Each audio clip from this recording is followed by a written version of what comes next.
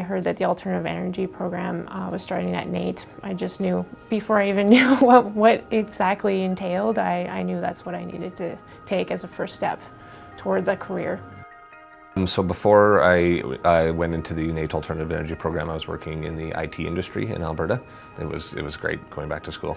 I loved it. I wanted to start my own company. It was kind of one of my main goals, and I always wanted to be in the renewable energy industry. So after I'd worked in the industry for quite a while as a journeyman, I decided that I wanted to make a change and start my company, and I realized that as an electrician it would be difficult. I found this program, it just started up, so I went back to NAIT and took it, and from there I've been working on my own ever since.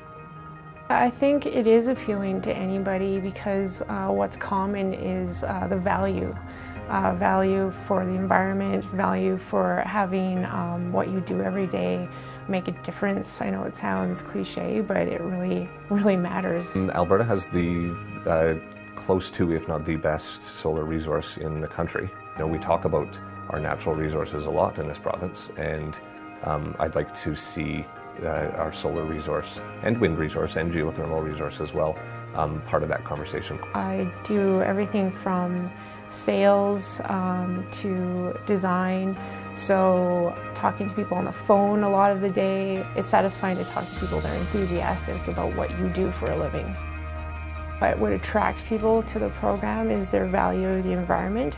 So I would encourage people to just follow that like I did and see where it takes you, because I knew that's what would make me happy, or what I was doing every day. It gives you a really good base and foundation with which to then enter the industry. I think NAIT definitely provided that foundation.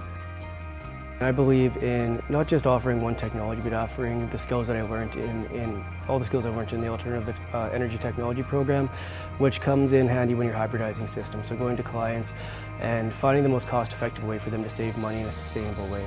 So that's really my passion in this industry and what drives me. You turn it off, you open up the door, and then you pull it out. Actually, I really enjoy teaching and helping these students come out and have some of the hands-on knowledge that I've gained over the last 8 years in the industry. Now they can go and take some of that and go into their industries, or my industry now, and really excel. My dream is for it to explode here. It's right on the verge.